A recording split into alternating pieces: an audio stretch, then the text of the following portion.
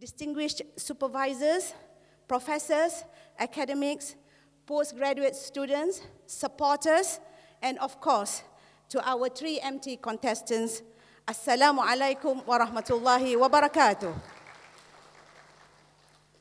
I'm very pleased to welcome everyone here to the exciting final round of 3MT UKM competition for the year 2017. Selamat datang and ahlan wa sahlan bikum. Ladies and gentlemen, 3-minute thesis competition is a research communication competition developed by the University of Queensland, Australia. This competition tests our contestants who are PhD students in conveying their research for a non-expert audience in just 3 minutes. The challenge is to make the technical study sound simple, convincing, without compromising the essence of the research. It may sound simple, but actually it is not so easy to achieve. How do you explain your research to a layman using simple terms so that they clearly comprehend the importance of your research in only 3 minutes? This is where creativity, intelligence, and effective communication skills play the ultimate role. As an Arabic proverb says, ma qalla wa dalla, meaning brevity is the soul of wit. So, ladies and gentlemen, for your information, the contestants are competing in 3 clusters, which are engineering, science and technology, and also science social. This year, we received 34 participants competing in the preliminary round, which was held on the 3rd of March, where 17 finalists were selected by juries to compete in the final round this morning. There you are. Give a round big applause for our finalists. 3 best candidates from each cluster will be representing UKM at the national level at 3MT that will be held at University Technology Petronas on the 9th of May 2018. Ladies and gentlemen, the finalists were given extensive training by experienced trainers to improve their presentation, communication skills, and fluency. We had the opportunity to work with Dr. Wahiza Wahi from Chitra, I saw, yeah. Dr. Abdul Latif from FSSK, he's not here. Dr. Nur Hazrin Chong from FST. Okay. Both Dr. Latif and Dr. Nur Hazrin are former 3MT contestants at University of Queensland. So thank you very much to the amazing coaches for their priceless knowledge. I am certain that the training provided increased tremendously the students' level of confidence and determination into a whole new exciting level. I really hope that we can snatch the first place at the national round and be able to represent Malaysia at the international 3MT competition in Australia this in this 2018. How exciting, isn't it? All right. Very full of hope, okay? So ladies and gentlemen, any competitions are not complete without juries. Today, we are extremely honored to have our honorable juries from various backgrounds of expertise. Please welcome Yang Berbahagia Professor Dr. Supian Hussein, Director of Institute of Malay World and Civilization. Please welcome Yang Berbahagia Professor Dr. Ismail Baba, our head of jury today, President of Malaysian Association of Social Workers. Please welcome Yang Berbahagia Professor Dr. Zarina Abdul Latif, Professor of Pediatrics, UKM Medical Center. And Yang Berbahagia Madam Nurul Syuhada Nurul Ain Muhammad Zain, TV presenter. Thank you for your time and your expertise this morning. While I'm standing here, I would like to express my gratitude to the supervisors who did an incredible job to encourage and support the supervisees to take up this challenge. To all the professors, deans, directors, fellow academics, and representatives from industries and government agencies, it truly is our privilege to have your presence and support in this event. And I also, without doubt, enjoy working with my diligent 3MT organizing committee members. They are all wearing gold today, bright gold, okay, who are very enthusiastic, young lecturers from the Faculty of Social Sciences and Humanities, Faculty of Science and Technology, and Faculty of Engineering, and also my devoted team at the UKM Graduate Center and Graduate Ambassador. Thank you very much to all of you. I also would like to take this opportunity to thank Professor Dr. Andana Tuti Mokhtar for her trust and support to our team in organizing such event since 3MT was introduced to UKM from the absolutely beginning, and this fantastic year marks the 4th year. Unbelievable. Thank you, Prof. Okay, finally, but the most importantly, to our 3MT finalists, I would like to take this moment to congratulate all of you from the bottom of my heart for your efforts and courage to share your passion of research with us. Give them a big round of applause. I do believe that pitching your hard work of 2 years and above of your research in 3 minutes or 180 seconds is absolutely mind-blowing. Some might say impossible. An 80,000 word thesis would take 540 minutes to present. If that sounds easy, 540 minutes is actually 9 full hours. So, however, you only have 3 minutes to do so, which is utterly magnificent. Once again, congratulations, and prepare yourself for the challenge of your lifetime, as the impossible will be made possible today, and witness as these young researchers achieve the incredible. Are you ready? Yes. Motivated? Yes. Possible or not, you will prove it. Don't limit your challenges, but challenge your limits. All the best to you. Bitawfiq wan najah. Thank you very much. Wassalamualaikum warahmatullahi wabarakatuh. Distinguished guests from industries and government agencies, fellow academics, 3MT contestants, postgraduate students, ladies and gentlemen, salam sejahtera dan salam satu Malaysia. Terlebih dahulu saya ingin menyampaikan salam daripada yang berbahagia Tan Sri Datuk Sri Dr. Nur Azlan Ghazali, Naib Chancellor Universiti Kebangsaan Malaysia, yang pada saat akhir, seperti disebut oleh Dr. Wan Hana Melini tadi, tidak dapat hadir ke majlis 3MT pada pagi ini kerana menghadiri majlis Amanat Perdana Perkhidmatan Awam ke-16 di PICC Putrajaya. Dan sehubungan dengan itu, beliau telah memohon saya untuk mewakili beliau pada pagi ini di Pusat Siswaza. Untuk selanjutnya, saya mohon izin untuk meneruskan dalam bahasa Inggeris bagi manfaat hadirin antarabangsa. So ladies and gentlemen, if you allow me, please, I would like to share the irony. Later on, we will be hearing and listening to a whole thesis delivered in 3 minutes, and yet you have to bear with long speeches at the beginning. Nah. Yeah, unfortunately, speeches can't be actually presented in 3 minutes. So that's the irony.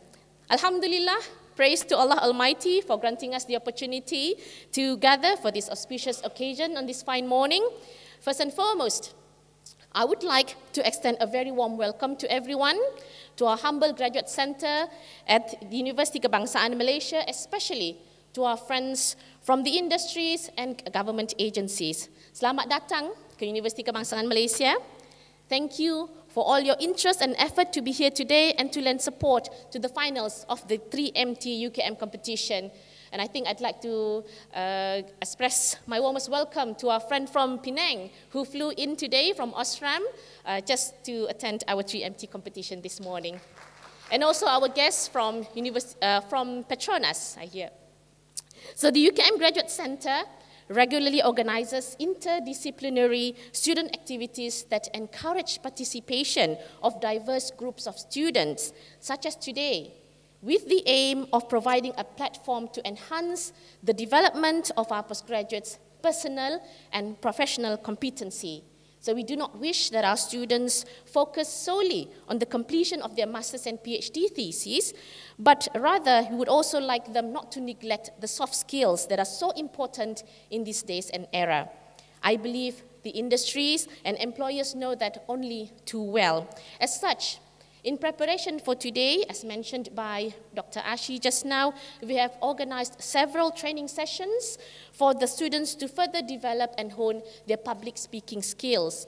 And in addition, our graduate center also plays a major role in offering additional professional skills, trainings, and mentorship to our postgraduates. We are very active in organizing workshops, research and writing skills, workshops, seminars, public lectures, industrial visits and forums, all in the hope of benefiting the postgraduate community in UKM. But not only in UKM, we have many also students coming from neighboring universities.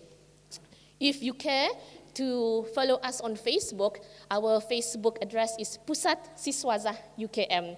You will soon see photos of your good self on the Facebook soon enough, because we are very, very active apparently on Facebook.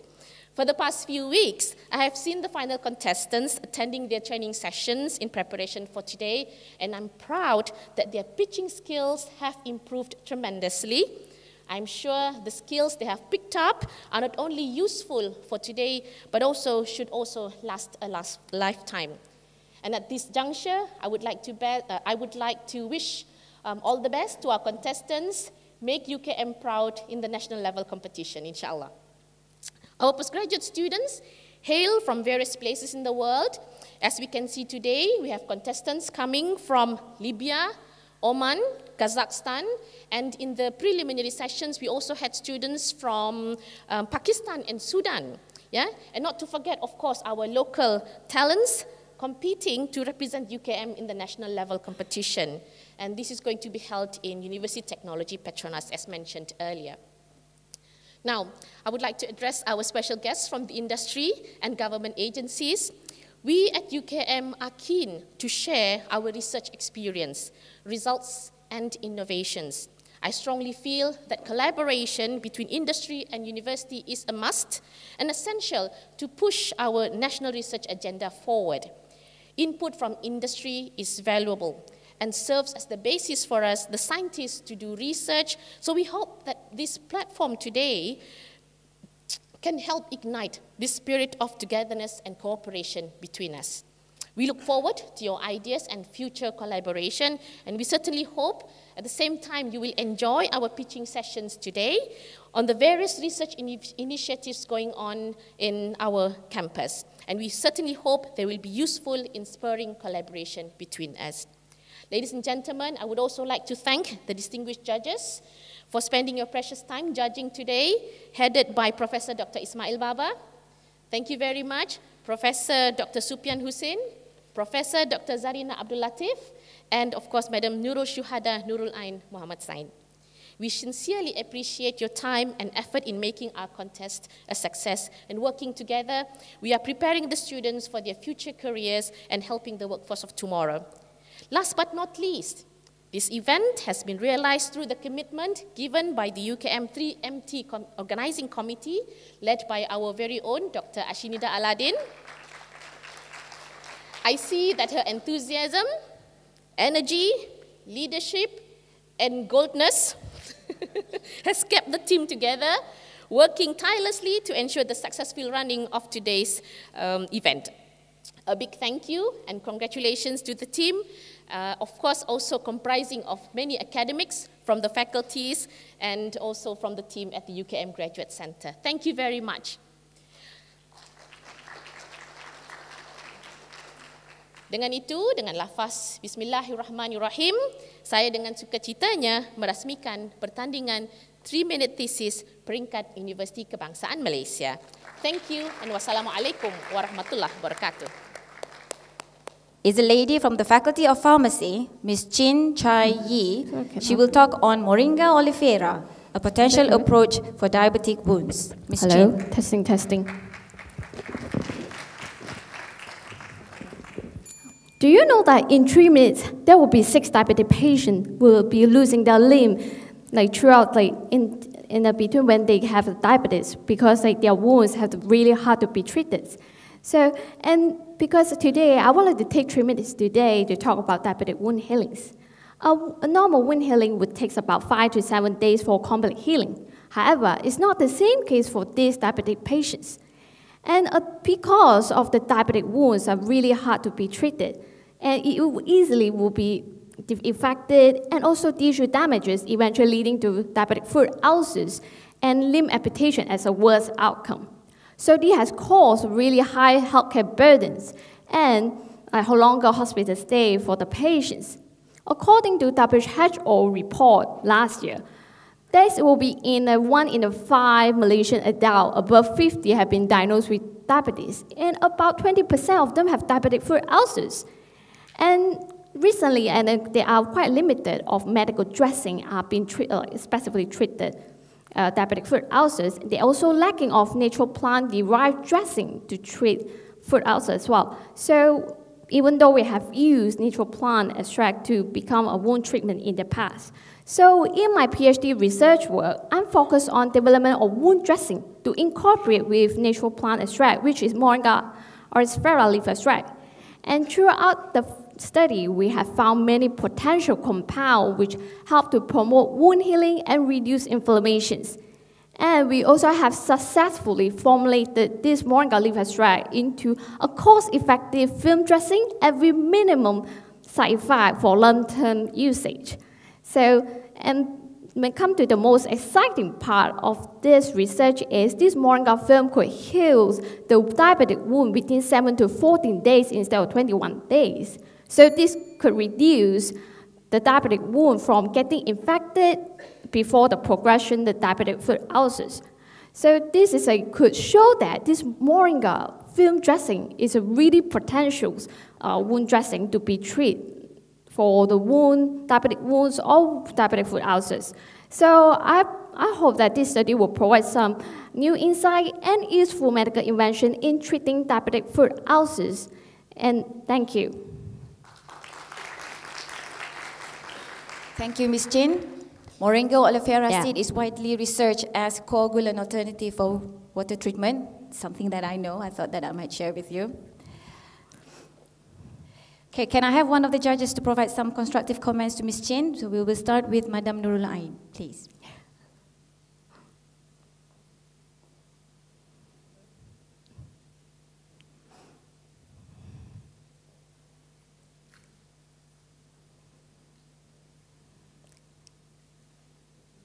Yeah, I can hear you.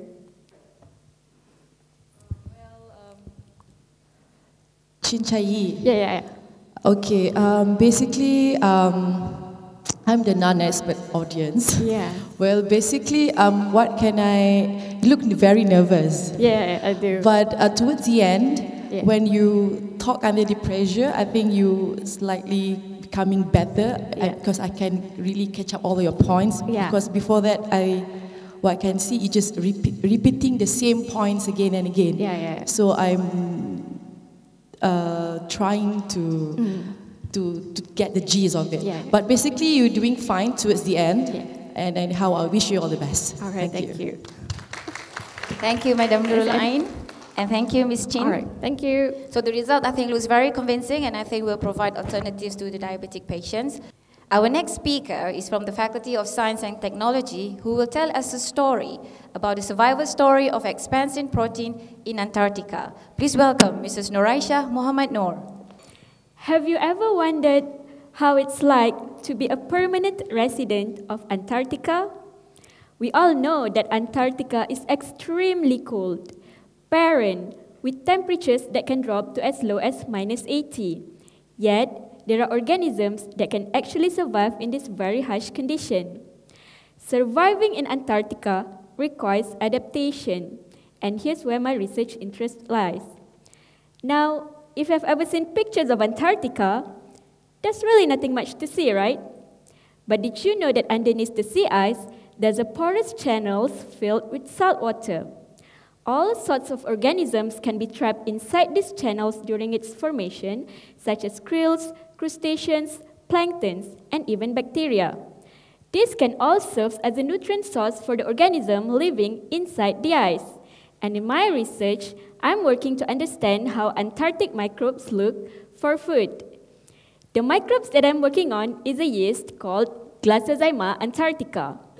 We found that this yeast is able to produce a unique protein called expansin. Why is this protein unique? Well, expansin works by targeting and loosening plant cell wall. And once the cell wall is loosened, it will be easier to digest. But in Antarctica, there is practically no land plants. So why does the protein that target plant cell wall is there in the first place? Why do the yeast need to produce it for? To answer this question, we have to understand how the protein structure looks like.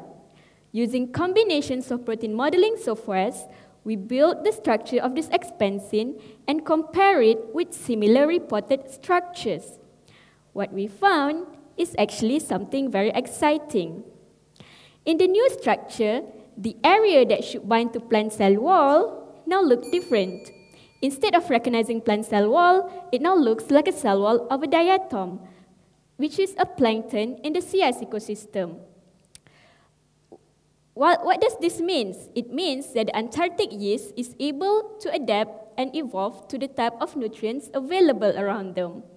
Of course, we still need further validation, but this would be the first reported structure of expansin protein from an Antarctic organism. Now, discussions on the potential applications is still underway, but we hope that our finding will open up other research interest on the possibilities of life in the extreme, that life is possible anywhere. There's so much we can learn from a yeast living in the Antarctic. And one thing we can learn from this microbe is that whenever things get extreme, we may as well adapt. Thank you.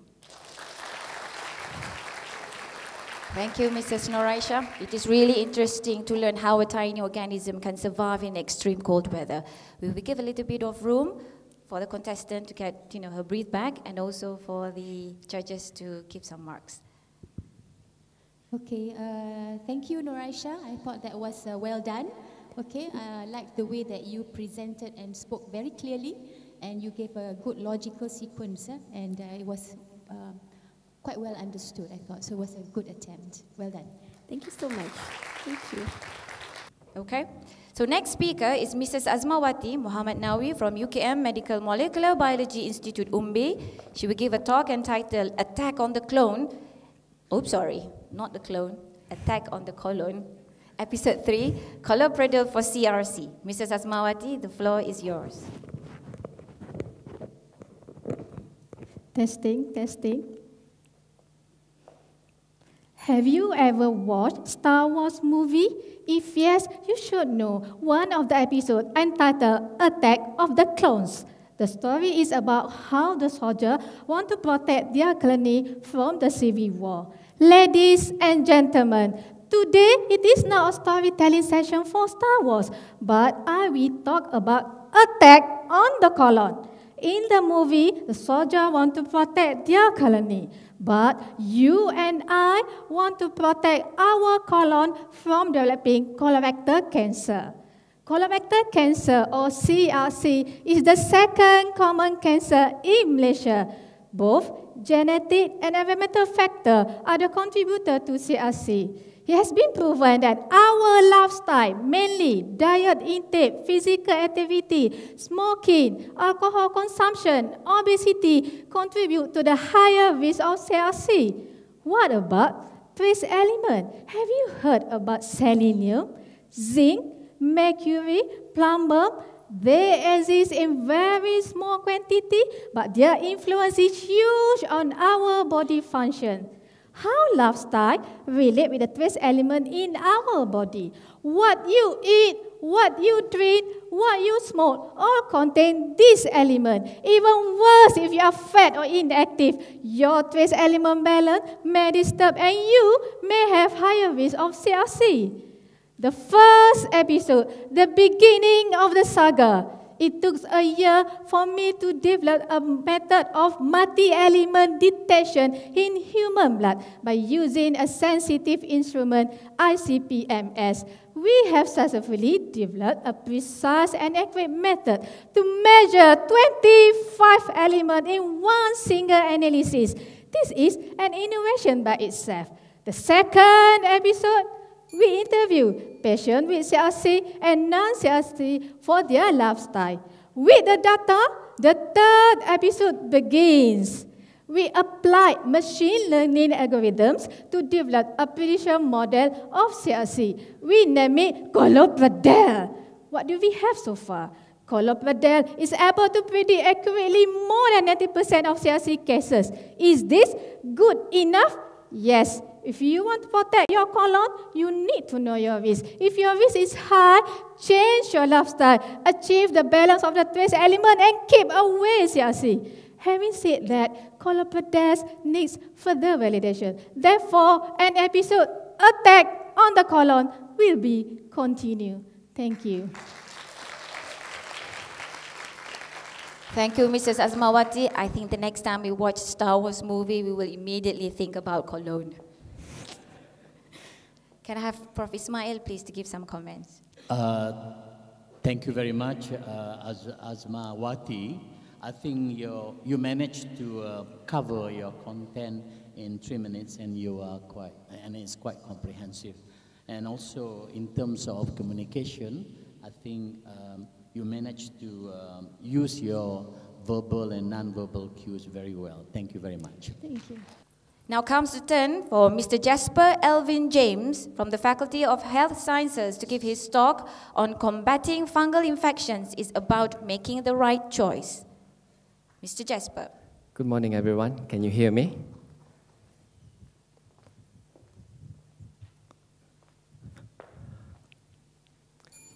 Back in 2010, a 55-year-old woman with 8 children was diagnosed with ovarian cancer.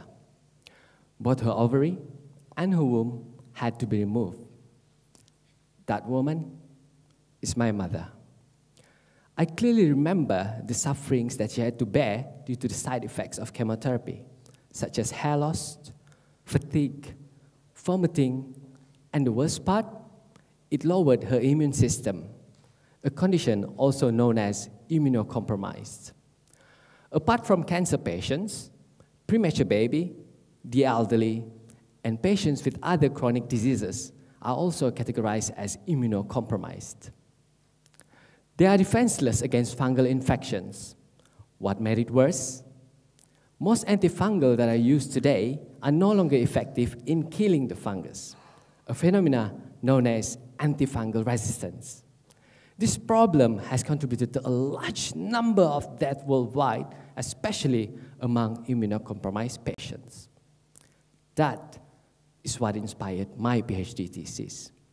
We study a type of fungus called Fusarium, the cause of infections in humans, animals, and even plants. In a healthy person, they can cause infection to our skin, our nail, and even our eyes. In fact, between the year 2005 to 2006, Malaysia, Singapore, and the United States were shocked by an outbreak of eye infections caused by this particular fungus. In our study, we asked questions on how they become resistant to that antifungal. In our findings, we discovered that they undergo mutations which contribute to the overproduction of fungal protein targeted by the antifungal, making them ineffective. Thus, we have designed a tool to detect that specific mutations, which is the key to antifungal resistance. So what is the significance? This tool will enable us to have an early indication of antifungal resistance. This information will be very valuable for medical doctors to assist them in selecting an effective antifungal drugs for treatment. Just imagine you are being treated with antifungal that is not effective at all. Wouldn't that only make it worse for patients that are already suffering? The results of my study will help us in taking a very important step to save thousands of lives. My name is Jasper. Thank you very much. Thank you, Mr. Jasper. Right choice indeed. Can I have comments from Professor Dr. Supian, please? Very good morning. Excellent, very impressive. Thank you. You sound cool, you look cool. The way you presented your content is very related to what you showed on the screen, and you know, you presented it accordingly. So that I find very good. Thank you. Thank you. Thank you. We shall continue the event with Mr. Nazmi Harith Fazila from the Institute of System Biology in Biosis, who will present a topic on pregnancy tests for early detection of red palm weevil-infested trees. Good morning, everyone. Hello. How do you eliminate a threat when we cannot find them? This is the concern of palm trees growers worldwide who are being affected by the red palm weevil outbreak. Coconut, oil palm, dates, all are being decimated by this insect pest. The problem of controlling this insect pest is that they hide inside the trees and killing the trees from inside. Now, infested trees will show symptoms of infestation, so we will know where they are. But at that point in time, it is far too late to save the trees. Finding an infested trees early is key to saving the trees and controlling the red palm weevil outbreak. But how on earth are we supposed to do that? The early infested trees and the unaffected trees looks exactly the same. To this, our research studied the symptoms of infestation at the molecular level. Our studies is inspired by how a pregnancy test kit works. A pregnancy test kit detects for a molecule called the human chorionic gonadotrophin. If such molecule is present, then it will show a positive for pregnancy. This molecule is called biomarkers for indicating pregnancy. Likewise, in our research, we are trying to find one or perhaps more molecule that can be biomarkers for indicating a red palm weevil infested trees. To find this molecule, we studied how a palm tree responds to a red palm weevil attacks. Trees know when they are being harmed, and they do respond accordingly. We use a molecular analytical approach that allows us to identify and measure all proteins molecules within the plant tissue. In our studies, we have two groups of trees. One where we leave them as they are, and the other where we purposely infest them with the red palm weevil. We then take samples from each group at the early stage of the attacks. This is before any physical symptoms of infestation can appear. We compare the protein content between these two groups. What we are looking for are the proteins molecules that have been produced so much or so little under the red palm weevil infested groups. These protein molecules are potential biomarkers. They can tell us whether a tree is being infested or not before any physical symptoms can appear, thus allowing us to have an early detection for red palm weevil. Our biomarkers can be developed further as a novel tool for red palm weevil infestation detection. With early detection comes an early insect control. Thank you. Wow, this is the first time I learned that a pregnancy test kit has more to offer than its commonly known main function. But can we go back to Madam Nurul Ain, please, for your comments? Okay, Nazmi, your title very capturing, really captured my eyes. Using the pregnancy kit. I know something about pregnancy test now. Well, your choice of words are very easy to understand. Make me very easy to understand, and then you have a very good facial expressions, and you're also good at emphasizing your points as well. So well done and good luck. Thank you very much. The sixth speaker is a lady from Umbi, Mrs. Nur Fazila Ahmad, who will be talking on gene-environment interaction in diabetic kidney disease. Make a sound for Mrs. Nur Fazila.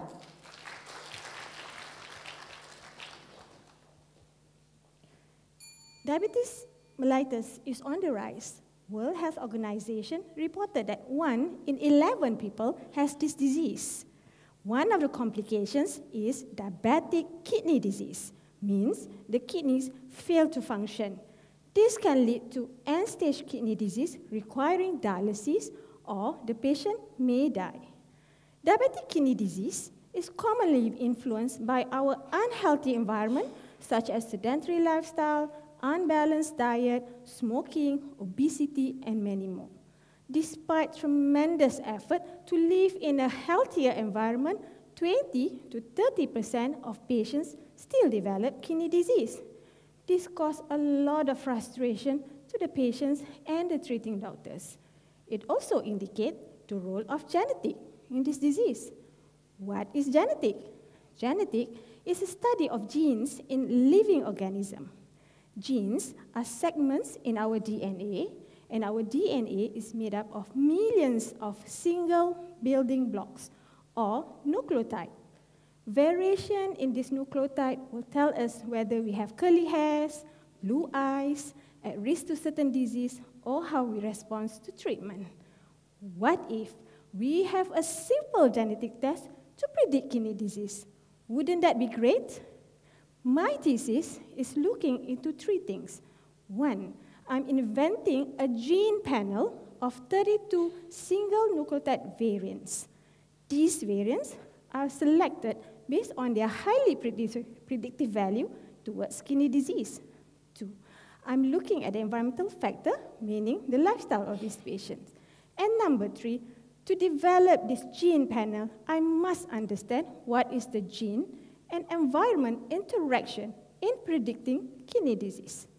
Ladies and gentlemen, we Malaysians, we live in a special environment vastly influenced by our social and cultural background. The way we eat, the way we exercise, we have not finished dealing with smoking, now comes vaping. Not forgetting, we are the most obese population in Southeast Asia. Therefore, our genital makeup is also unique.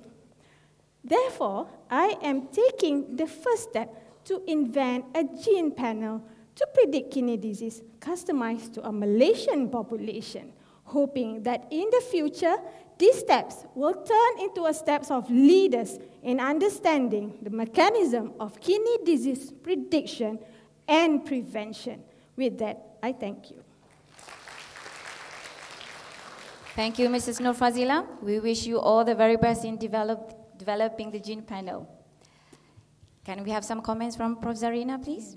Thank you, Nur Fazila. I think genetics is always a complicated topic, so I thought you handled that very well, right? You explained it clearly, okay? And I like that you gave a logical explanation on why is it important to do this disease. So well done. Thought that was good.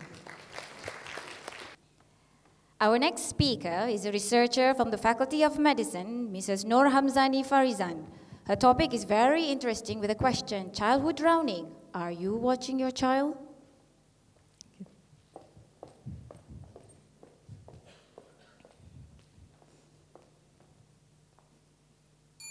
It's a bright sunny day, a perfect weather for a picnic.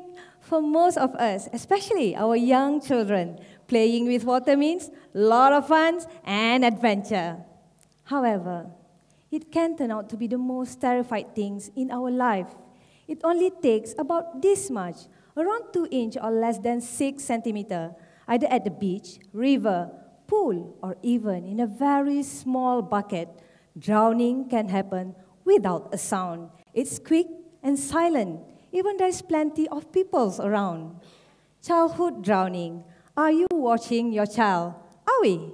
Are we watching our kids close enough to know that in our country, around 500 to 600 of children drown in a year? It's about 2 kids die in every single day due to drowning. In summary, drowning is the #2 killer of our children after the road traffic injury. Terrified, isn't it? So what can we do? In developed countries such as Australia, New Zealand, UK, and many more, drowning prevention campaign and water safety education is widely being promoted to reduce drowning in children. As in our country, it's the beginning of the conversation. Thus, this is what I did for my study. I start with a question on what people really know about drowning, how they feel about drowning, what they do to stop drowning from happening. With 15 interviews, a survey involved 700 parents, 800 children, and a collaboration with the Malaysian National Water Safety Council, I developed the Be Safe. It's a drowning prevention and water safety guideline. With Be Safe guideline, I'm trying to educate the families, reduce the injuries, and the most important thing is to save life. Ladies and gentlemen, drowning is predictable and preventable if you learn to be safe. In the Be Safe guideline, we learn safe as supervise, alert, learn the first aid, and educate. To supervise, you need a close, proper, and adequate supervision, alert and aware of the drowning risk. For example, picnic during a bad weather? No. Pack it up and just leave the place. Stay safe. Learn your first aid. Get to know your doctor's ABCD. It's a CPR, a rescue technique, a step you need to take to save a life. And last but not least, educate our children to be water aware, know how to swim, swim with an adult, know the safety signage, and many more. This is what we can do. This is what we can learn. Our action can save our children. Keep watch your child, learn to be safe, to stay safe. Thank you. Thank you, Mrs. Nur Hamzani. My daughters love swimming in the pool, and sometimes I took my eyes from them to check on messages. So thank you very much for the reminder. Yes. Can we have Prof. Ismail to comment, please? Thank you very much, Hamzani. I think your topics, I guess all of us could relate to. You know, I'm sure all of us have children, and we want our children to be safe in the water. Your problem statement and your research questions are clearly stated, and I think and also quite comprehensive. And you engage with the audience very well, and you're very relaxed. And thank you very much, and all the best. Thank you. Aha, someone from my hood. Please welcome Mr. Chin Chuin Hao from the Faculty of Engineering and Built Environment, who is our next presenter and will speak on Fatigue Life Predictive Model, Make the Life Simple. Can you hear me? When we talk about fatigue, many of us might think that it means the tiredness of our body.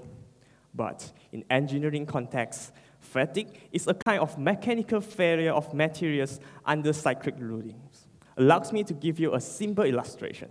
Imagine I'm taking a thin copper wire and I bend the wire up and down for a few times. The wire will eventually break into two due to fatigue damage. You can try this at your home because it is a very simple experiment. In automotive industry, fatigue has been a major problem because it contributes to 90% of mechanical failures in our car. As you can see from the picture, the suspension failure is mainly due to fatigue, and it will jeopardize the life of the passenger if it fails while the car is moving. Ladies and gentlemen, this is why the durability analysis is so important to determine the service life of the suspension components and prevent early failure. However, the conventional durability analysis is very complex, time-consuming, and costly. This is because the durability tests require a huge amount of data and expensive instruments. Today, I'm going to propose a solution for this problem. My research aims to establish a fatigue life predictive model that can replace the conventional durability analysis. So, my methodology of my research involves several elements. First, I will do the finite element analysis to study the structural properties. And then, the signal processing to study the signal behavior. Next, I will do the multi-body dynamic analysis to simulate the behavior of the suspension system under real working conditions. And last but not least, I will need the durability analysis to determine the fatigue life. When I put all these analyses together, the model that I developed will be able to predict the fatigue life without the needs of any experimental data. And this will significantly reduce the development time and cost of the suspension systems. And indirectly, this will make our car become cheaper and benefit all of us. Most importantly, I can finally tell the engineers out there that they can finally enjoy their life because I will make the life simpler. Thank you very much. Thank you, Mr. Chin. You know, we expect nothing less from engineers. You have to make our lives simpler. Yeah. Prof. Dr. Supian, please. I like the way you started your speech by giving a keyword that will trigger, immediate understanding and the schema of the audience. And I also like the way you present your body language, and also perhaps, your tone, the tempo of your voice is very good, it's pace. Congratulations. Thank you very much. Our next speaker hails from the 9th biggest country in the world, Kazakhstan. Ms. Almagul Tuspekova will talk on English oral communication practice in secondary schools. Please welcome Ms. Tuspekova.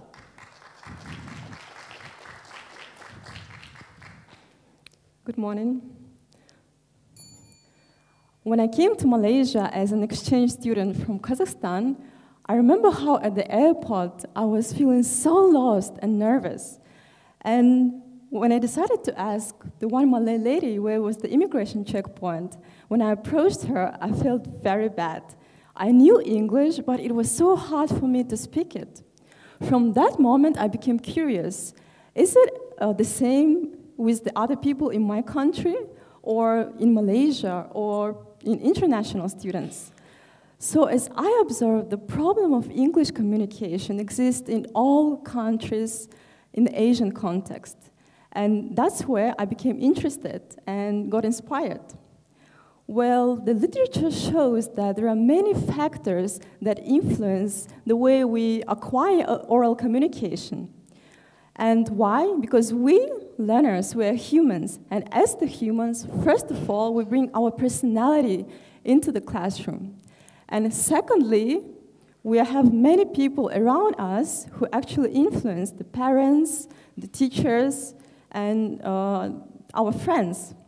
So, and lastly, there is a bigger educational policy and the cultural context that influence the way we perceive the things. So in my research, I'm looking at these components, how they relate with each other, and how they affect the development of English-speaking skills among the language learners in my country. So to do so, I use classroom observations, and I interview learners, teachers, and the parents.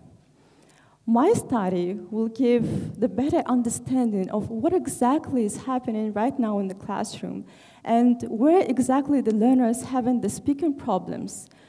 And because I believe if we know what learners do and what kind of problems they have, then we'll be able to develop the framework that will show the strengths and the weaknesses of the system.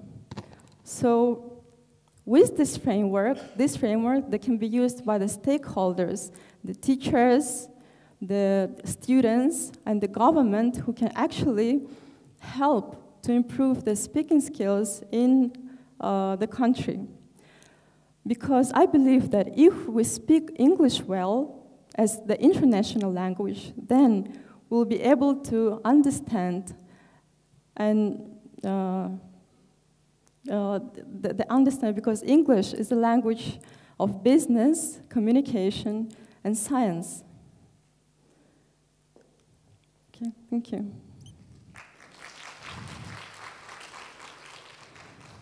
Thank you, Ms. Tuspekova. You know, it is never easy to speak in another language other than your mother tongue, and requires lots of practice and patience. I speak best in Kelantanese dialect. So can we have Madam Nurul Ain, please? Hello, hi. Well, judging on the engagement and the communication, even though it's quite monotonous, but I can see your effort to really deliver your points.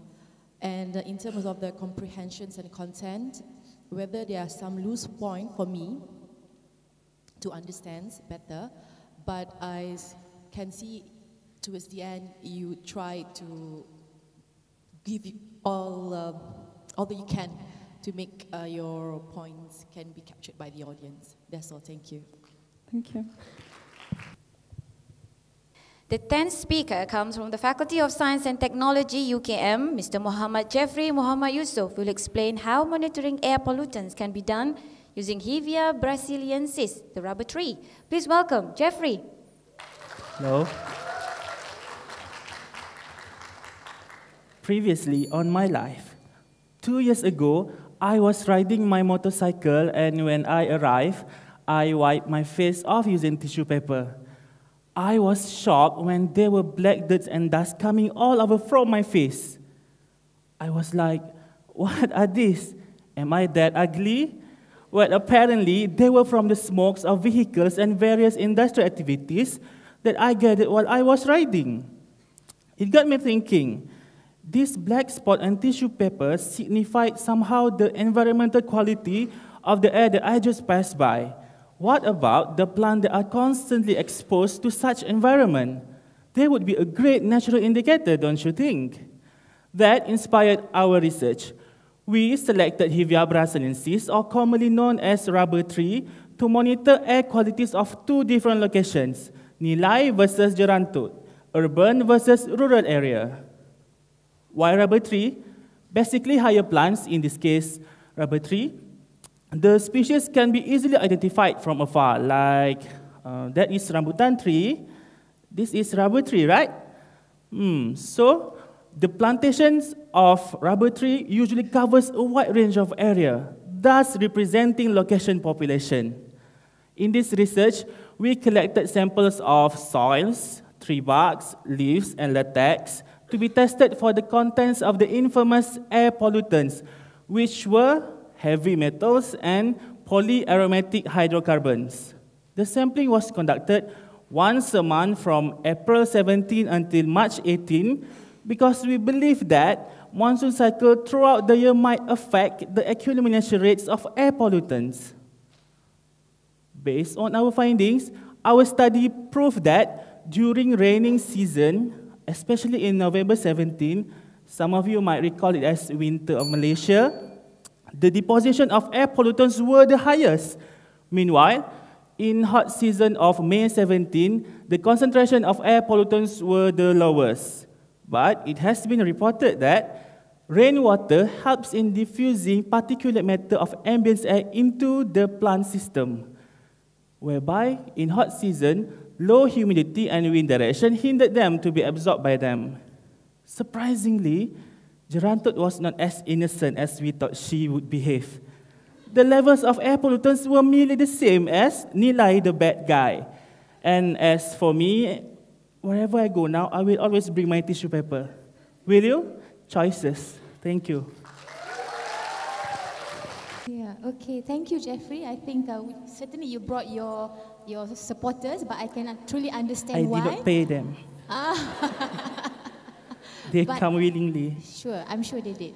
But I thought that was a good presentation. I liked it the way that you engage your day-to-day experience and daily happenings to the focus of your research. And I thought you did a good stepwise logical sequence in explaining about your research. So, and it was very engaging.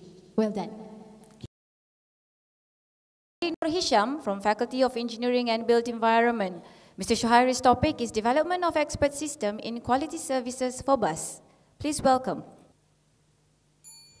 Global warming, air pollution, thin ozone layer is all caused about by carbon dioxide produced by a car in traffic congestion. Using a bus, as a main transportation, using a bus to save global warming. 85% citizens in Malaysia don't use a bus.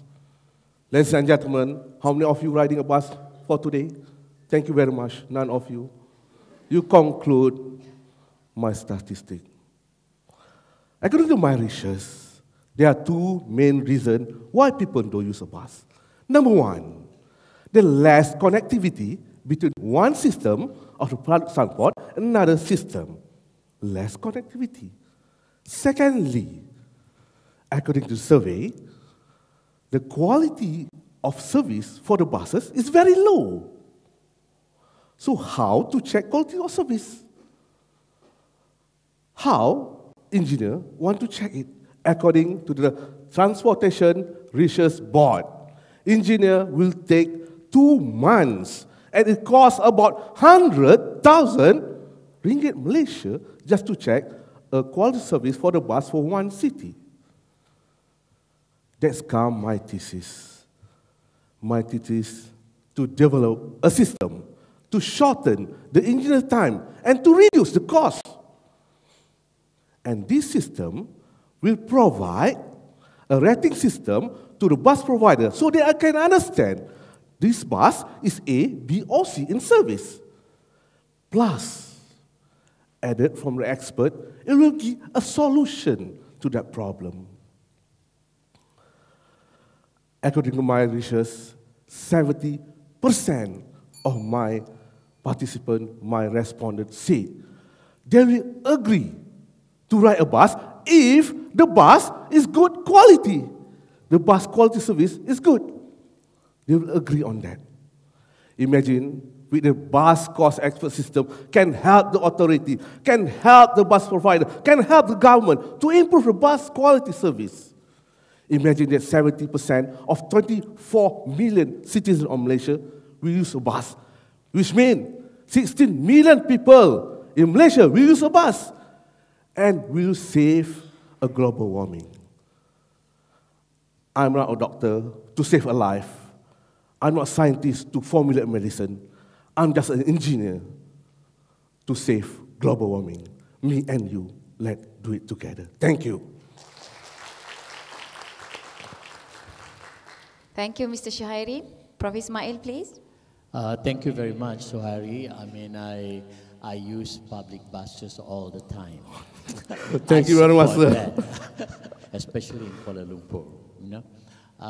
Yes, your topic is very relevant to all of us, and I'm sure most students and elderly people, and also the foreign workers, I notice use buses, you know, but local, I know. My colleague don't use because they have their own transportation.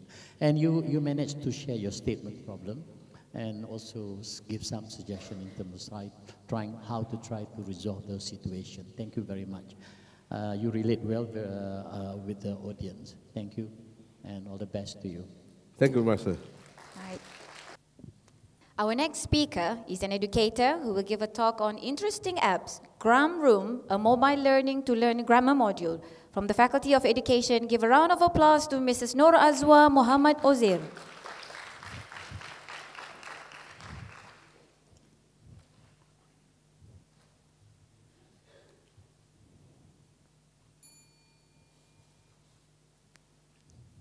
I just signed hello and good morning in sign language. I'm not a special education teacher, neither am I an IT specialist. I'm just a normal mainstream English teacher, but my deep interest in those two features is what brings me throughout my PhD journey. Gram Room, a mobile learning to learn grammar module, is actually a grammar learning module which can be downloaded via Android or iOS smartphone. It is specifically designed for the hearing impaired students. Okay, when I taught in one of the Malaysian Premier Polytechnic, I took up the challenge to teach the hearing impaired class, just one class. And I learned sign language, and my deep interest in IT is what motivated me to continue my journey. All right. the major concern of this developmental research study is to construct together the needs and the language learning strategies of the hearing impaired students regarding their English language learning process, and to construct together the content, the suitable contents and structures of the mobile module, and all aspects of the evaluation of the mobile modules. Okay? The major problems that leads me to the development of these apps is the problem of the hearing impaired. When they want to communicate with us, the normal hearing community, they will have to write. And from a preliminary study that I conducted in the Polytechnic, they can't even write a proper sentence. Why? Because this is due to their pattern of their sign language. When they want to introduce themselves, they will just sign, my name, Azwa, omitting the is. To them, the is, the are, the articles, they are not important. But to me, as an English lecturer, as an educator, I want them to write the correct sentence. So that is why the least I can do is to come up with this application to motivate them, wanting them to really learn grammar. But they are not into reading the long notes of grammar. No way. So in Gram Room, I translated all the notes into sign language, into their language, so that they will have interest, motivate them to use the application to learn grammar, because they can play the sign language video repeatedly by themselves without the teacher in front. They will learn by comprehending their own sign language grammar notes. So Gram Room is actually an application to help them enhance their grammar skills and to have a better writing skills, so that they can be confident to talk, to communicate with us, the normal hearing community. Gram Room is not an app that can change the world, but it certainly will be an IoT that can have a great impact to my hearing impaired students. Thank you. Thank you, Mrs. Nur Azwa. Prof. Supian, any thoughts on Mrs. Nur Azwa's presentation?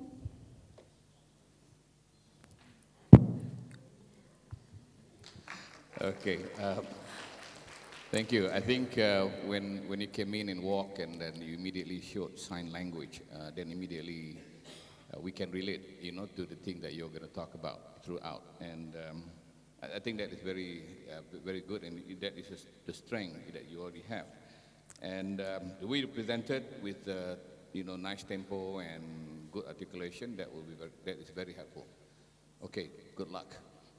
Thank you. Actually, only my body is here, my mind is not here. Please help me to pray for my brother who is now fighting in ICU due to meningitis. Thank you. Our next presentation too will be on education, emphasizing on identifying dyslexia using MIDAST. Please welcome Mrs. Suhana Ahmad from the Faculty of Education.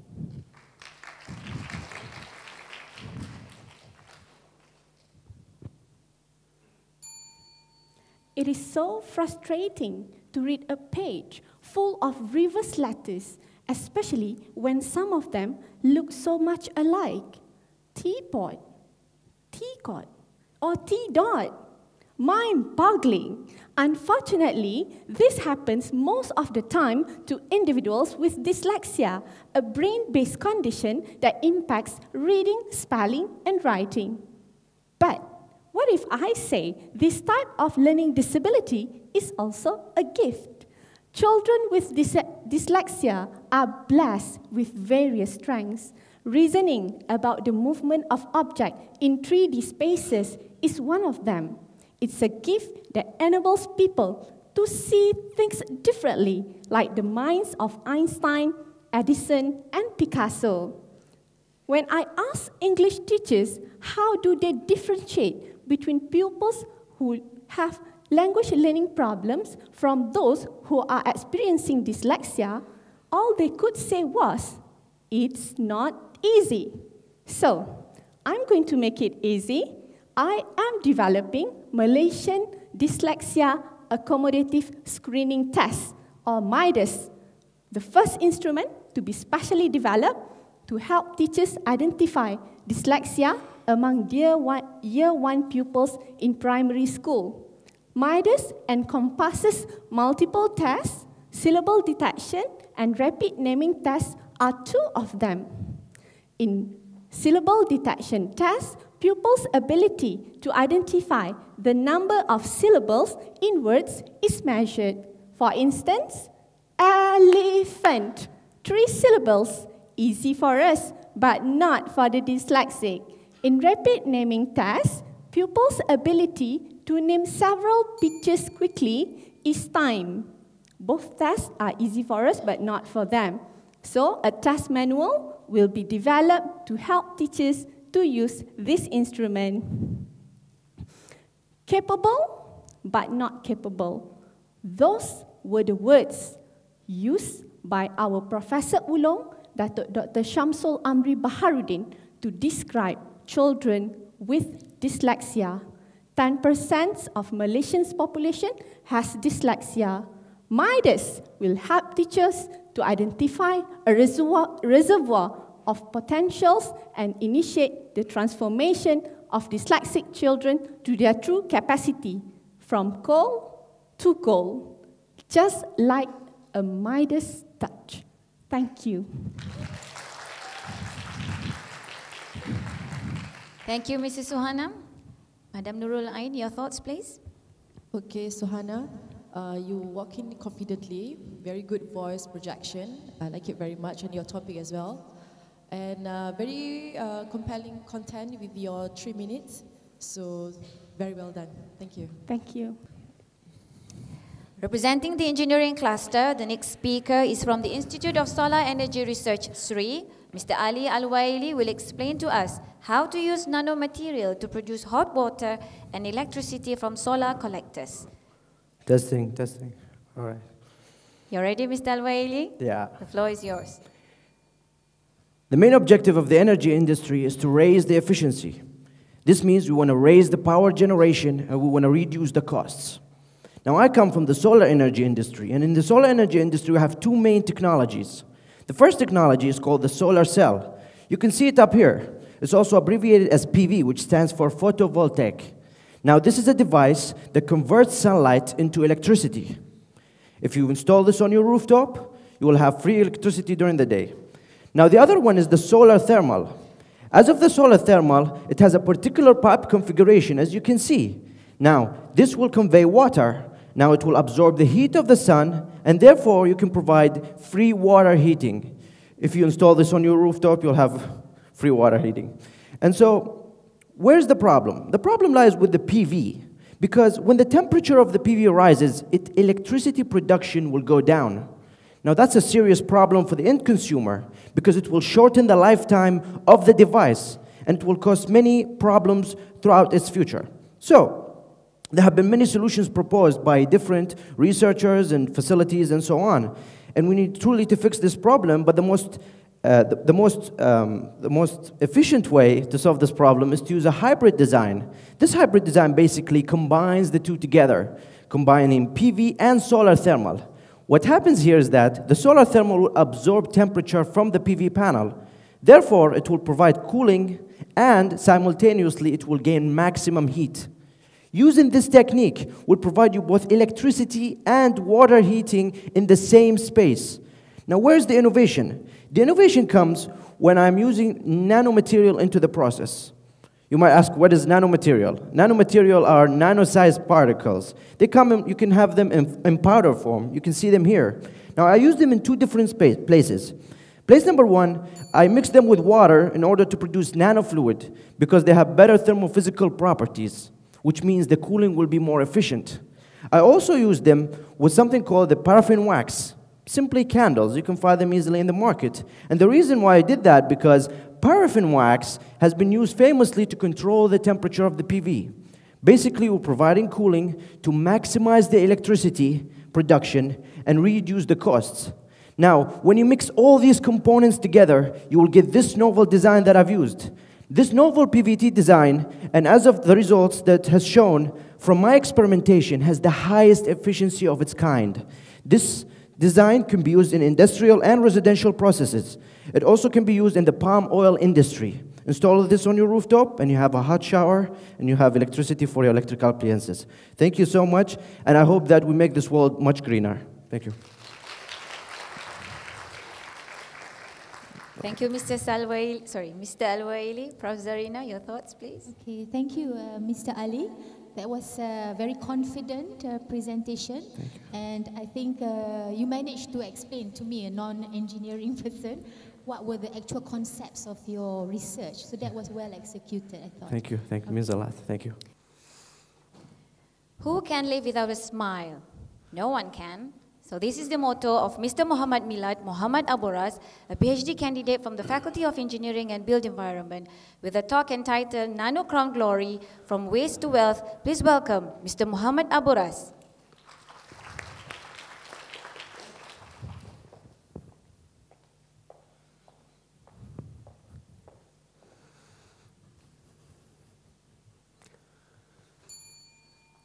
Ladies and gentlemen, how many people here in this room smile more than 20 times per day?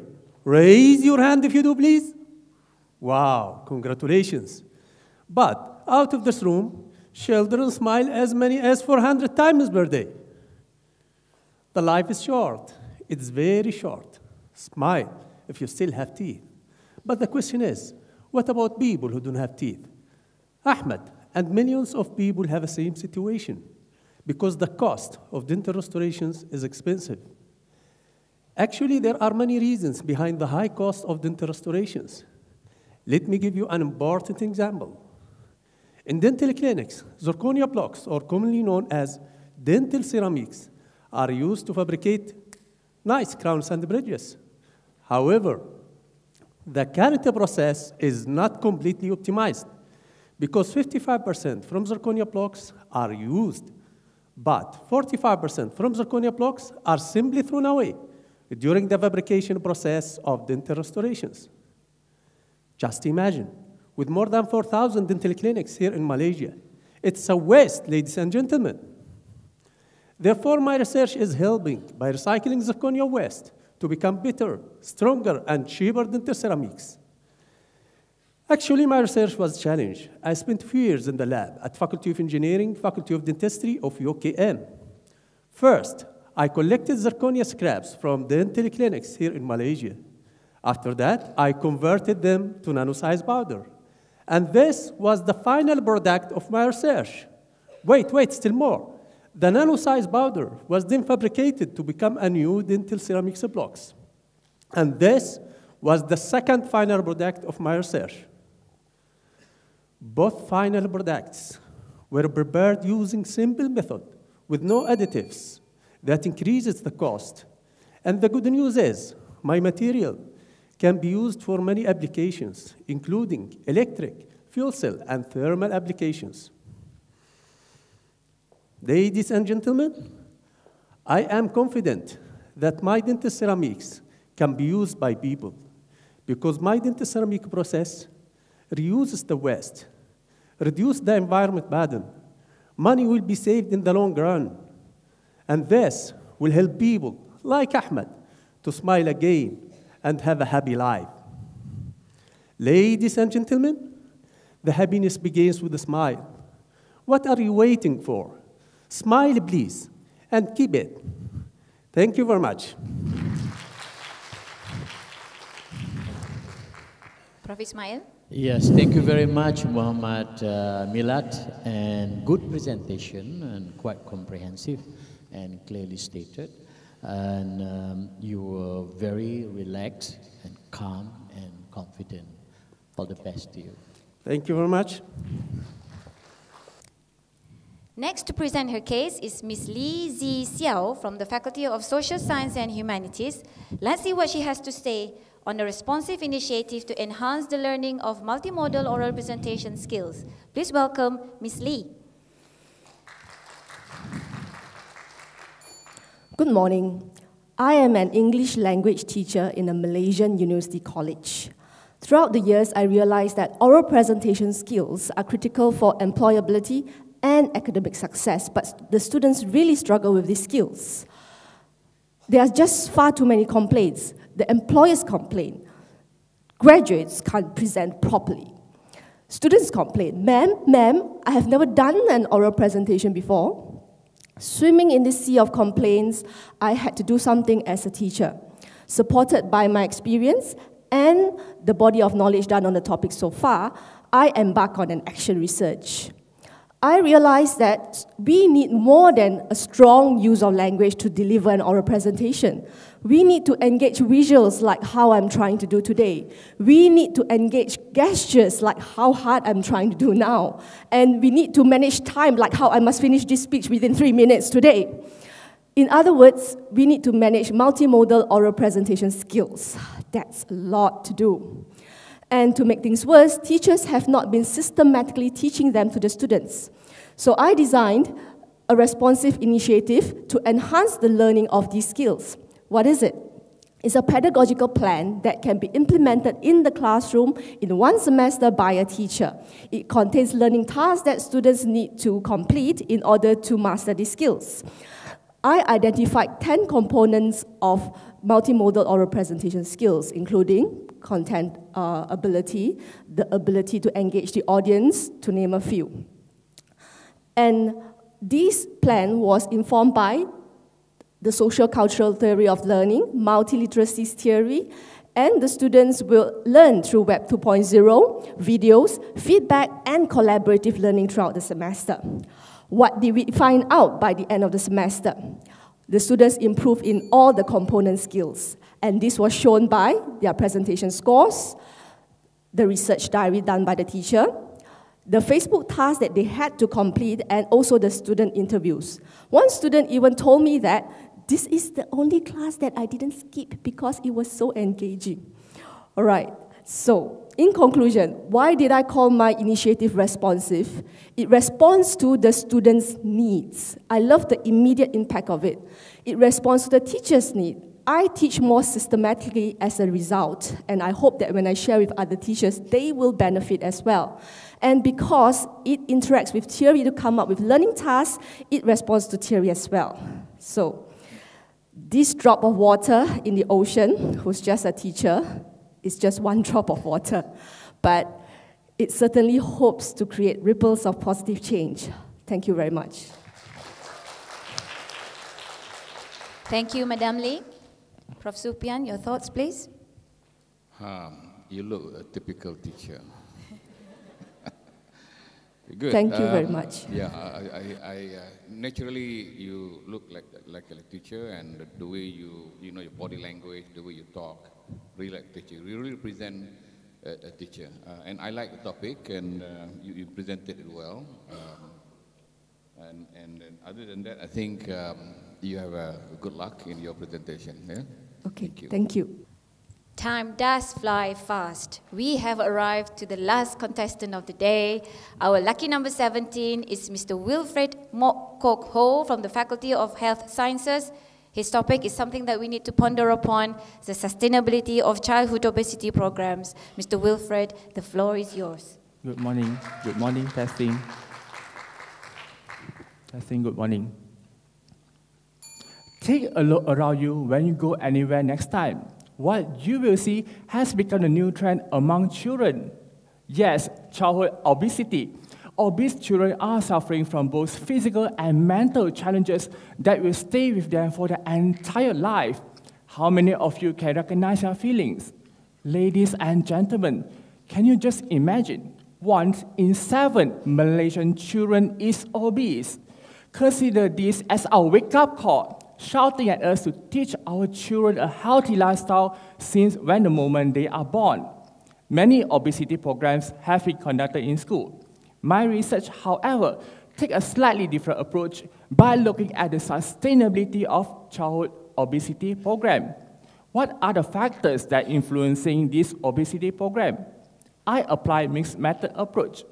132 surveys and 102 interviews later, yes, I had some answers. I collected answers ranging from, yes, I have lost weight, to my friends refuse to play with me. They say I am too fat and I can't move fast, to my mom told me not to exercise at night at the garden, or else I will be disturbed by ghosts.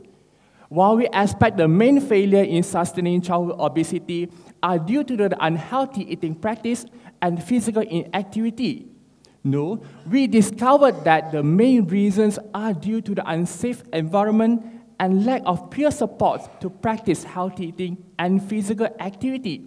And these are the reasons why those obese children, they refuse to practice whatever they have learned after attending this obesity program. However, on the positive response, when I ask the girls what makes time to practice healthy eating and to lose weight, they say, oh, we love girls' generation. We love their long legs and their slim body. This might explain why girls started to care about their body image at their pubertal age. The same questions I ask the boys.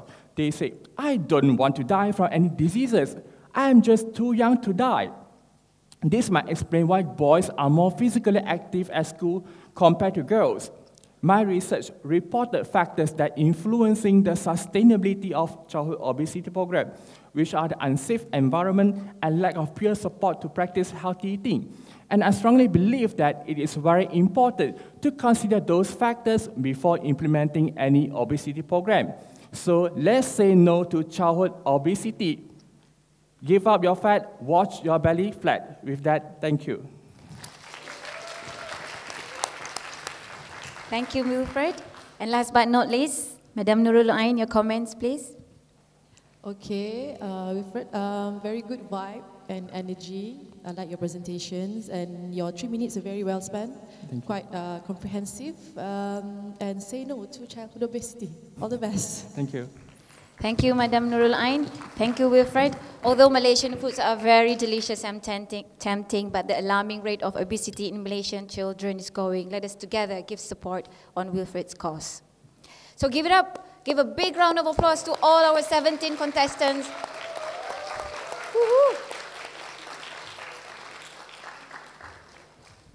So with the end of Wilfred's presentation, it marks the end of UKM 2018 3MT competition. We have listened to all 17 speakers and simultaneously learned 17 new things.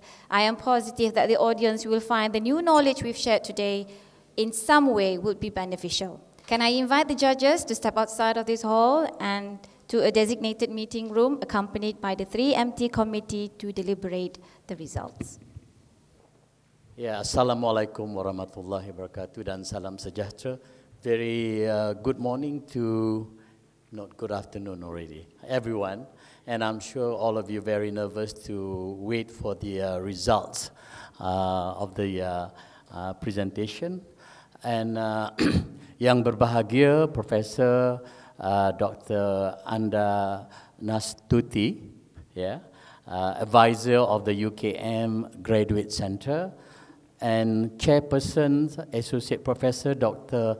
Ashnida, and members of the organizing committees, fellow judges,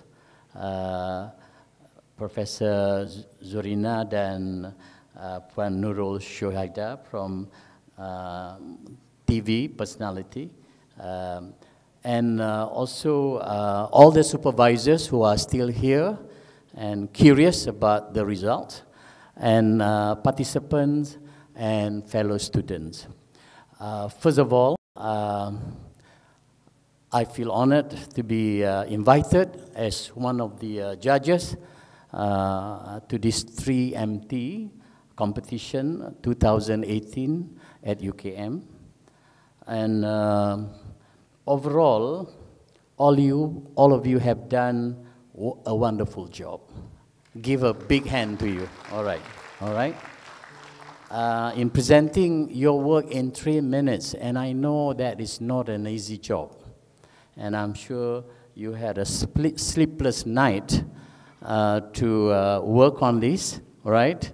And I'm sure some of you have been practicing non-stop. And I have been supervising a lot of the PhD students. Sometimes I say to them, you need to present your in 15 minutes, but even then they go beyond half an hour and all that. And I think that's not a very good, I suppose, practice. And I'm sure you are also curious about your results. The result will be announced after comments that we're going to make soon. I'm taking this opportunity to congratulate all the winners, and to others, please try again. Kalau tak berjaya this time, in the near future. Here are some of our comments, not just my comment alone. We have discussed this with all of us just now, and unfortunately, Professor Sufyan is not here today because he had to leave. Yeah. Some of the comments for the future improvement that includes.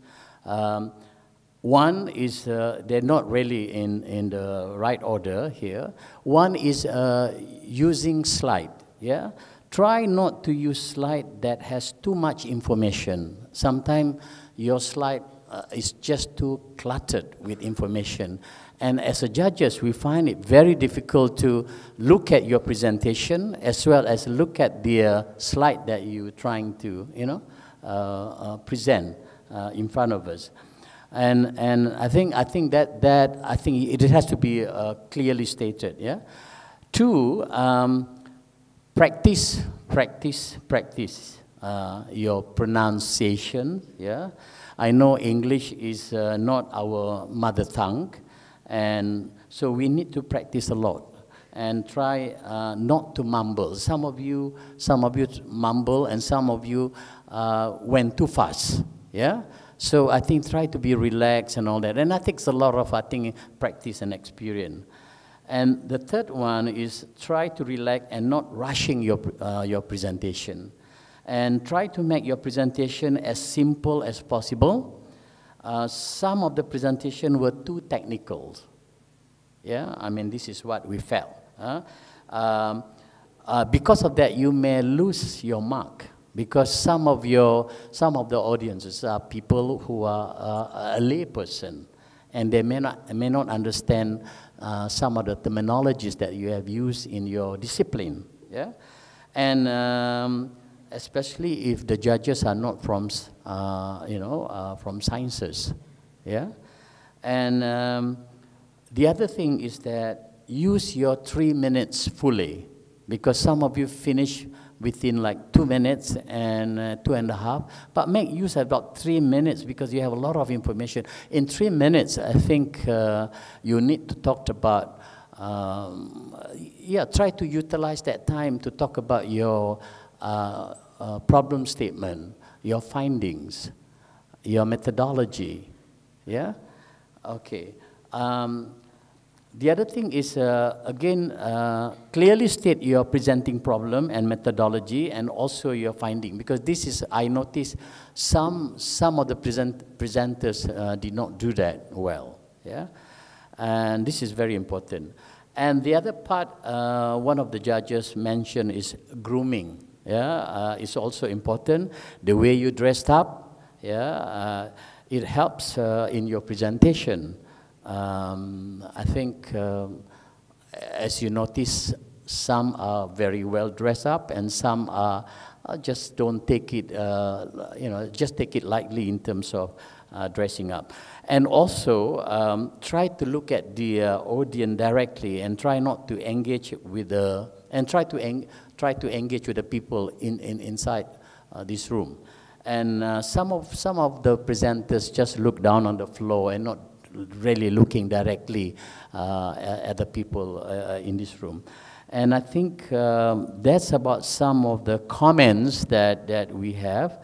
Perhaps before I finish here, maybe I would like to get some comments from the judges.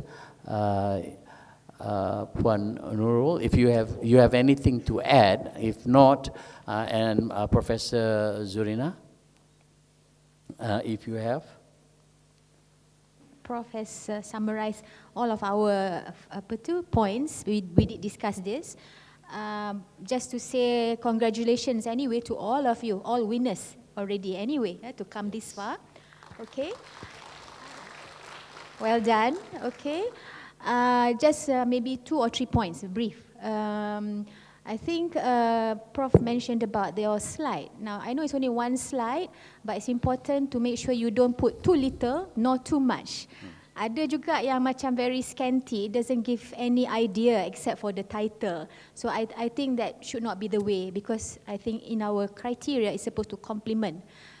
On the other end pula, ada yang terlalu banyak information.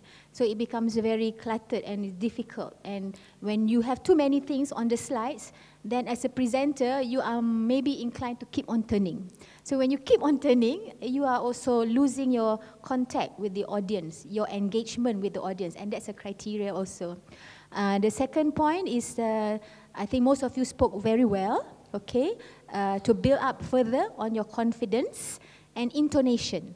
Yeah, I know we all ladies, a lot of us kan ada macam myself also, my voice is a bit on the high pitch, but I think intonasi tu sangat mustahab, right? So when you want to elevate your voice, make sure that it is at a intonation that is still pleasant, okay? But you all spoke very well, okay? And the third thing is, I noticed because when you present, and I understand that you are at least second-year PhD students, right? So you would have some pilot or preliminary findings. I do find that because we judge you from several criteria, so while some of you dwell a lot on the introduction, which is good because then you relate it to the day-to-day things, maybe 1 or 2 presenters, I could not understand what was the impact and actually the focus of your research. Because maybe you spend too much time on the depan, right? And at the back tu dia macam a little bit tertinggal sedikit. So those are my comments. But it was well done. Thank you, Prof. Zurain. Okay, I just want to add on a little bit based on my expertise. Well, basically the first one is just to relax. Kalau kita nervous and kita jadi macam our breath becomes shallow and then our upper body part become tense. So that means you susah before that, I think better take a few moments, breathe dulu, do amazing thing. Cuba breathe dulu and then you talk, do very well. And then open your mouth. Mulut tu buka sikit besar. You know, sometimes I tengok mulut cakap macam you just open out your mouth. You guys start open your mouth wide enough. You know, so macam mana voice projection to, you know, for your voice to come out and then the audience can really dengar, listen to whatever you are going to say. And then your posture juga. Your posture, stand tall, chest open. Ni ada yang slouch and then that makes you rasa macam takut and nervous. Eye contact to the audience, don't look down because kita judges, kita nampak everything when you try to present yourself. And then the last kali is focus on your voice. Voice ni bukannya macam, it's not like you being cakap loud. The tonation, mana nak emphasize, mana nak tone the voice down a bit, mana nak. So it makes a whole lots of difference dalam presentation, especially when you try to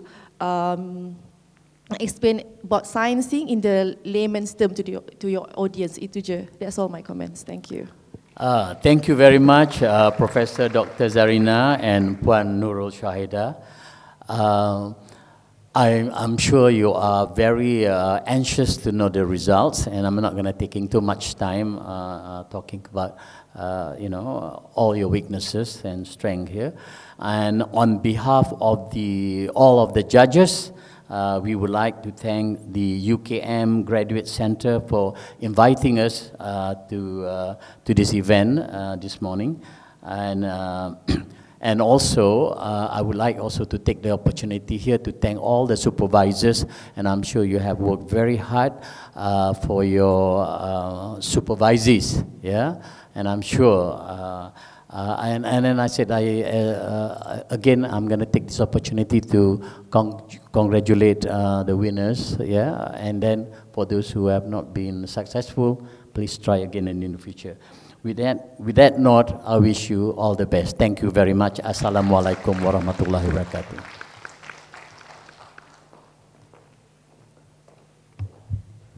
Thank you, Prof. Ismail. So I'm now taking Madam Nurul Ain's advices on immediate effect. So eye contact, Breathe. Chest open. Okay. Now I would like to invite the Director of Graduate Centre, Yang Berbahagia Professor Dr. Andana Stuti Mukhtar, to the stage, accompanied by the 3MT Chairwoman, Associate Professor Dr. Ashinida Aladdin. Please welcome. I would like to invite the Head of Judge, Professor Dr. Ismail Baba, to the stage to receive a token of appreciation from us.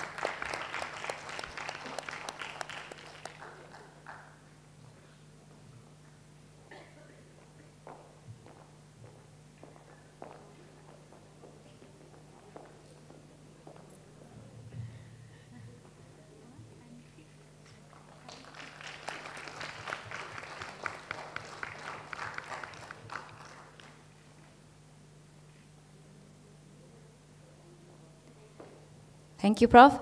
Next is Prof. Dr. Zarina Abdul Latif.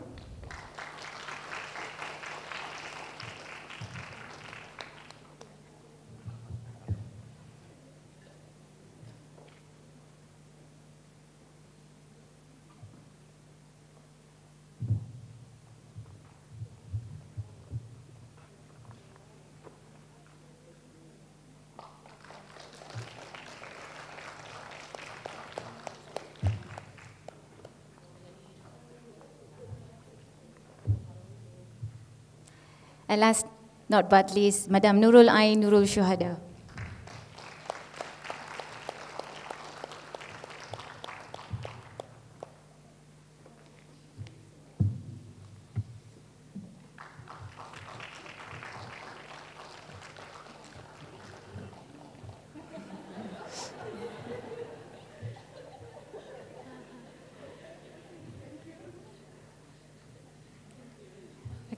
Thank you, Madam Nurul Ain. Prof. Tuti and Dr. Ashnida, please stay on stage. So this 3MT event will not be a success without the commitment from the 3MT committee, and I think they deserve our clap of appreciation.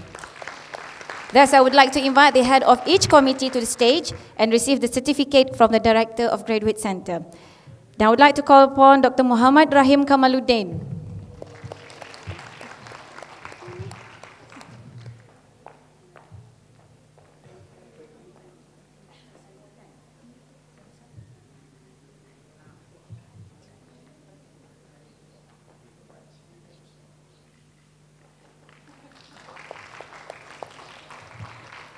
Dr. Nadratun Naim Mubarak.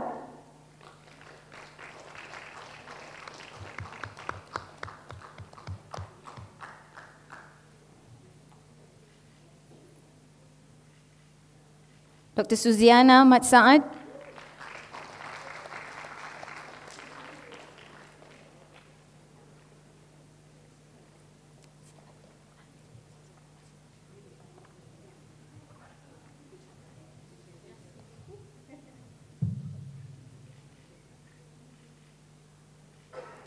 And Dr. Siti Fatin Muhammad Razali.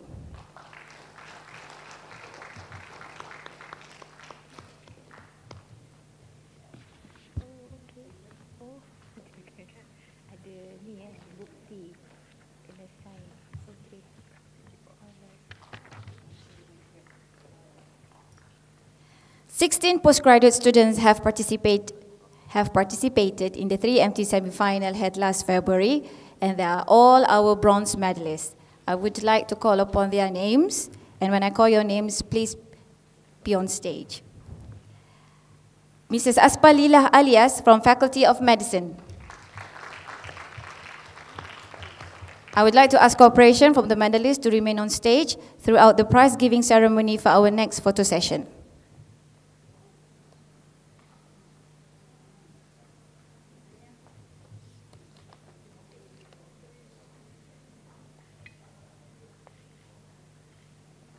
From Faculty of Social Science and Humanities, Mrs. Nadia binti Yusuf. From Faculty of Information Science and Technology, and Mr. Christopher Kwah Wai Khiong from Faculty of Social Science and Humanities.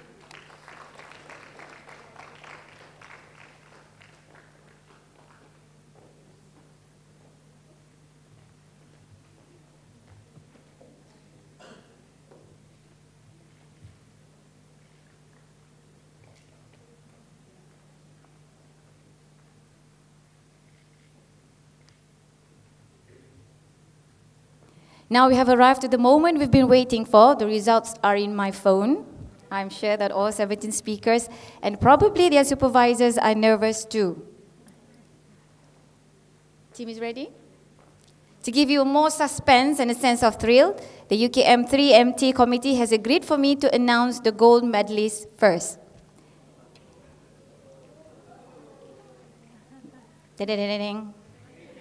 In no particular order, Mr. Ali Al-Waili.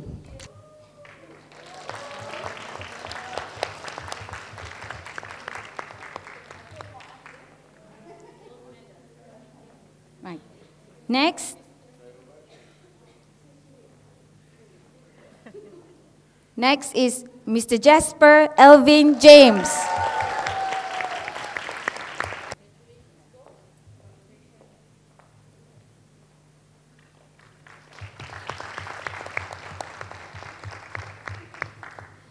Next gold medalist is a lady, Madam Li Zi Xiao.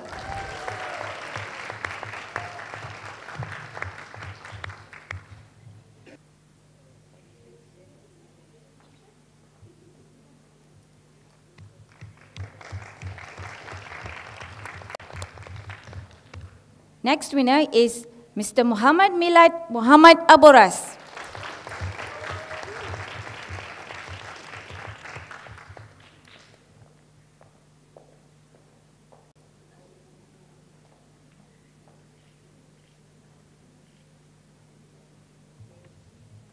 Next is a research scientist from the Faculty of Science and Technology, Mr. Muhammad Jeffrey Muhammad Yusuf.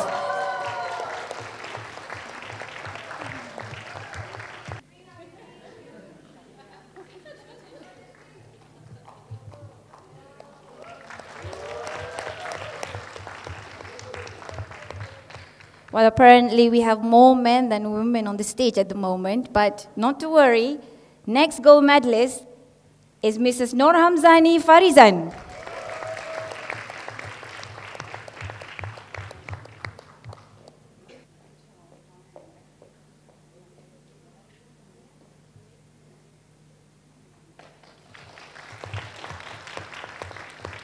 The 7th gold medalist is Mrs. Noraisha Muhammad Noor.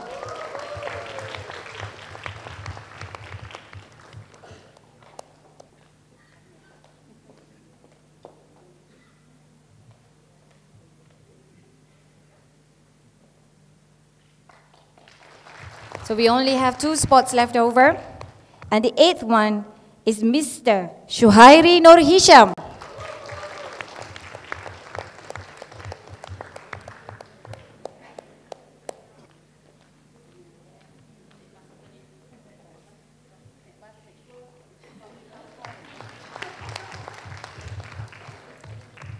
And our last gold medalist. Give a big round of applause to Mrs. Suhana Ahmad.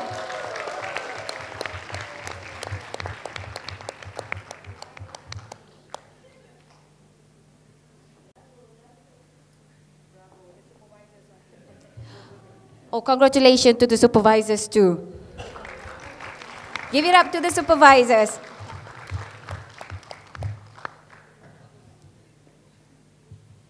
Congratulations to all gold medalists. The effort and amount of time spent by each and every one of presenters today are much appreciated. All speakers are winners today. And we would like to invite all the silver medalists to the stage to receive their token of appreciation. Miss Almagul to speak over. Sorry.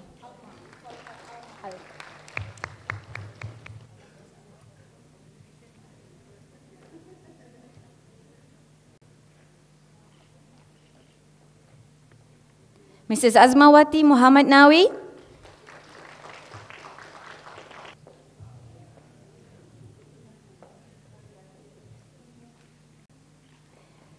Miss Chin Chai Yi.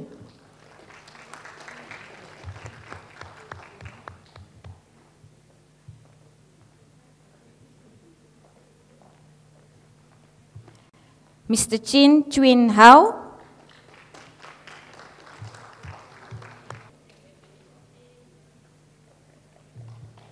Mr. Nazmi Harith Fazila.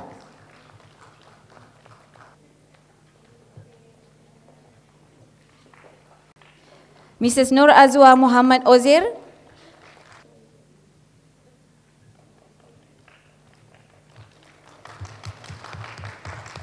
Mrs. Nur Fazilah Ahmad.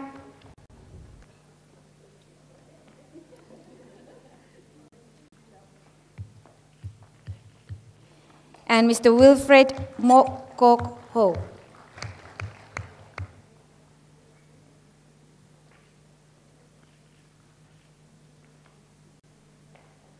We are now going to review the top 3 for each cluster. We will start with the social science category.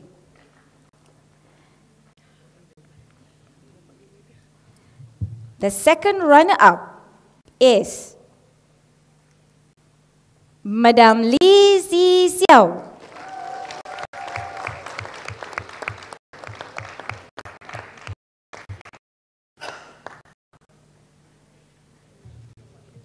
So I will announce the winner first. The winner for the social science category is Mrs. Suhana Ahmad.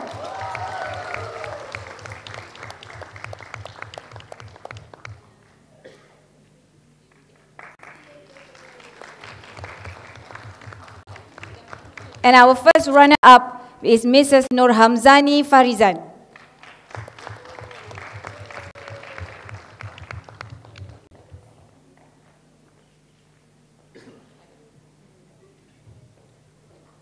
Now comes to the category of science and technology. Our second runner-up is Mrs. Nuraisha Muhammad Noor.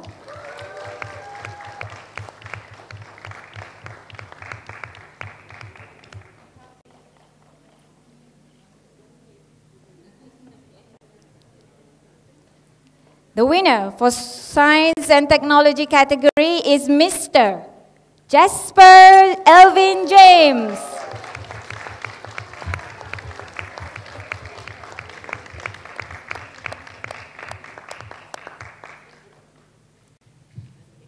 And the first runner-up is Muhammad Jeffrey bin Muhammad Yusuf.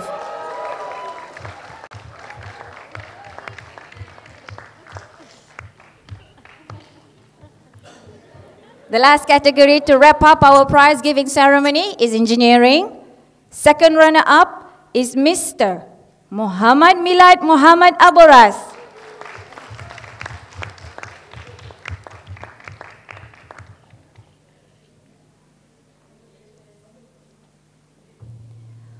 Winner for engineering category is Mr. Ali Al-Waili.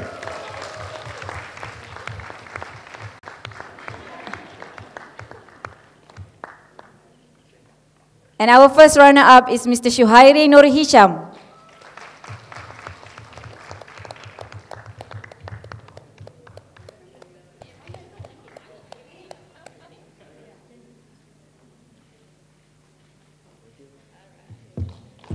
Foto session. So saya habiskan dulu atau jemput? 1, 2, 3, 1 more, 1, 2, 3. Yeah.